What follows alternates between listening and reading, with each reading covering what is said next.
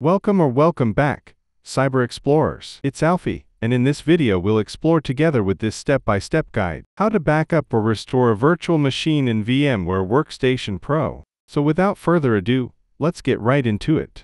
There are two primary methods to backup and restore a VM in VMware Workstation Pro: copy, paste VM files, export, import the VM. Each method has its advantages and trade-offs, depending on your needs. Method 1. Copy, paste VM files. This method involves manually copying the VM's files. Backup, copy, locate the VM folder. Open VMware Workstation Pro and find the VM's storage path. The default path is usually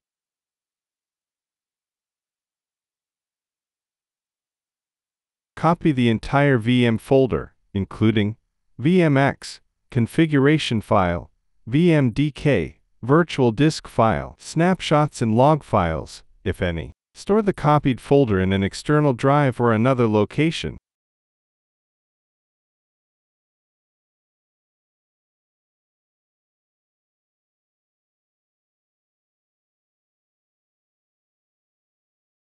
Restore, paste. Copy the backed up VM folder to the same directory on the target machine. Open VMware Workstation Pro, select File, then Open, and browse to the VMX file to register the VM. Start the VM. It should work as before. Pros: fast and simple, preserves exact VM state, no conversion required. Cons: may break if restoring on a different VMware version or system. Snapshots or linked files might be missing. Method 2. Export, import VM, OVF format.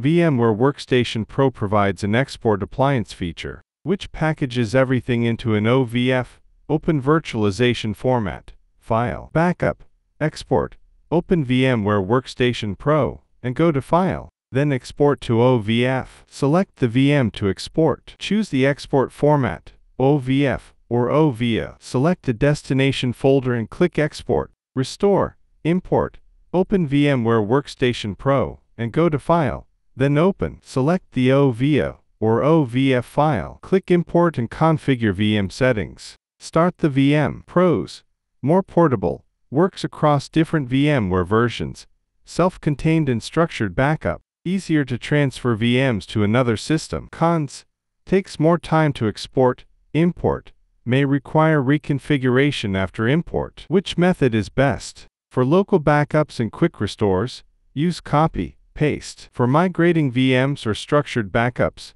use export, import. And that's it for today. If you found this video helpful, please give it a thumbs up, consider subscribing, and don't forget to activate the notification bell so you won't miss out on any new uploads. Thank you for watching. Until next time, see you later.